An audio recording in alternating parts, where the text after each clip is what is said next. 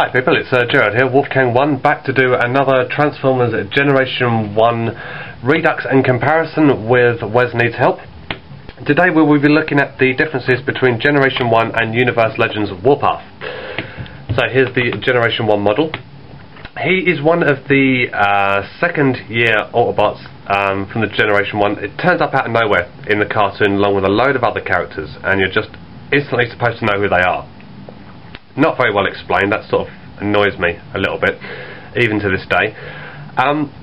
Warpath is one of the second year minibots, and because he transforms into a tank, I would have actually liked to have seen him about the same size as Prowl or Blue Streak, someone like that, but Hasbro decided to go with the minibot line, which is a bit strange. There was an episode where Warpath goes off against Blitzwing, and they're both in tank mode. And I don't know, if you tried recreating that with your toys, then just by size alone, Blitzwing would win hands down. In regards to this toy, I sort of like it and I sort of don't like it. I'm a little bit torn. I like it because there's a lot of detail, a hell of a lot of detail in this tank mode. Let's see if you can get a good shot of that. Unfortunately, some of the detail does tend to get lost once you've transformed it to robot. Good contrast of silver and this sort of dark red brown sort of colour. The rub sign still works after all these years, which is very, very nice. But something gets lost in translation when you turn it to robot mode. And I'll show you exactly what I mean right now. Start off by taking the back section of the tank and pulling it out. And then as you pull up that entire back section with this finger, move back that grey panel, separate the arms away from that, push back the barrel, and then finally lift up the turret top to reveal the head. Now, don't get me wrong, his robot mode is okay. You've got 360 in the arms here. The turret chest section will move from side to side, not a complete 180 degrees. But the thing that lets it down is the fact that this entire bottom section that is supposed to be the legs is just one complete unit. Now what I would have liked to have seen, and perhaps they could have done this if they'd have chosen to make Warpath bigger than a minibot, is where the rub sign is, detach that entire section on a hinge and fold it up and connect it into this section here. So basically the rub sign becomes the abdomen of the robot. That way the two separate tank treads would have represented two legs. That would have been a lot better, but for some reason they didn't do it. I mean, they gave characters like Beachcomber, Bumblebee, Cliffjumper, Brawn, they all had two separate legs. I don't see why they couldn't have done the same with Warpath here. In terms of character, I mean, his character annoyed me a little bit by doing the sort of boom, pow, bang sort of thing at the end of every sentence. I don't feel there was really any need for that. Come to think of it, quite a few of the second wave Transformers had speech impediments or strange personality quirks like that. But I mean, for what he is, he's okay. Really, he is okay. I mean, I got Warpath very, very cheap. I mean, if you oh, hang on, that's my phone going off. If you're paying more than say £5 for him, you're paying too much. I got this guy for about $3.99.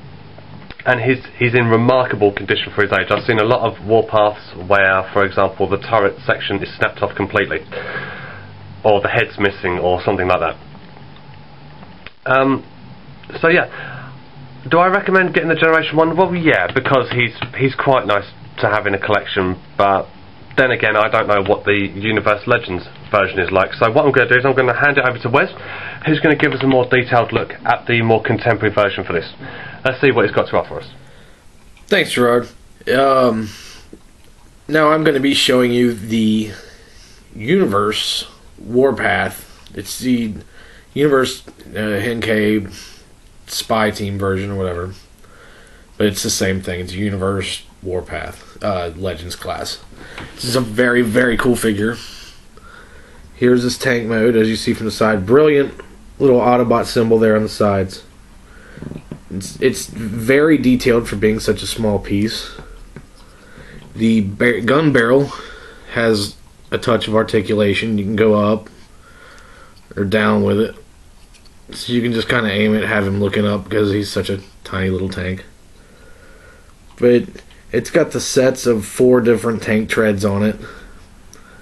But it is a very aggressive looking tank, nonetheless. Beautiful tank. And now I'm gonna excuse me, take it into its robot mode, which is very nice as well. And I'm strictly, I don't know, maybe I'm just partial to the G1, but I do really enjoy this. I take it for what it is. It is a revamped new model of him. But Warpath is just a classic character from the G1 cartoons, just with the great quotes of bang, boom, pow, all these, as he would exclaim going into battle. Now you see the robot mode. He's a pretty good robot. Great looking little head sculpt. Look down the barrel of that gun. I'm loving this guy a lot, but it's still, I can't take away from the G1 as well. The G1's a great piece to have.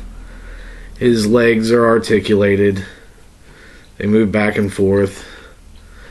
Just a little bit of articulation in the knees due to the treads that fold around into the back. If it wasn't for those treads, you could get really good poses out of it, but still, nonetheless, you get some limited movement in the knees. The arms go 360, and they also bend at the elbow here, which is a very cool little option. You've got the little fists on the inside there. But this is the Classics Universe line. Warpath. A very great homage to the original. I'm not going to say it's better because I love the original as well. So, this has been Wes showing you off this universe. And I'm going to throw it back to you, Gerard. Thanks for having me. Right, thanks very much for that, Wes. So, let's have a look at the final comparison between Generation 1 and Universe Legends. Well, the Universe Legends has a hell of a lot more articulation in it. It's good to see that they've actually given Warpath the 2 separate legs thing that I was talking about. It's just a shame the byproduct of that is they've given him 4 tank treads in order to do that with. I still would have liked to have seen maybe them try to do it with like just the 1 tank tread either side thing, but never mind. The Universe Legends looks very, very, very nice, I've got to say. Who do I think wins between the 2? Well, simply for articulation wise, and the detail included, then the Universe Legends one, I'd say is probably a better option, but there is certainly nothing wrong with picking up the Generation 1 either, because the level of detail on this guy, at least in the tank mode, is also quite commendable. So I'm afraid I'm going to have to leave this one open to personal choice. If you want the Generation 1, get that. If you want the Universe Legends, go for that one. Or you can be greedy and go for the 2. So this is Gerard Galvin Barry saying thank you very much for watching. That's my bloody phone going off again. I do wish that person would leave me alone. This is Gerard saying thank you very much for watching. Thank you also to my lovely assistant Wes, and we will be back very soon with another Generation 1 Universe Legends Minibot comparison review. Until then, people, thank you very much for watching. Take care.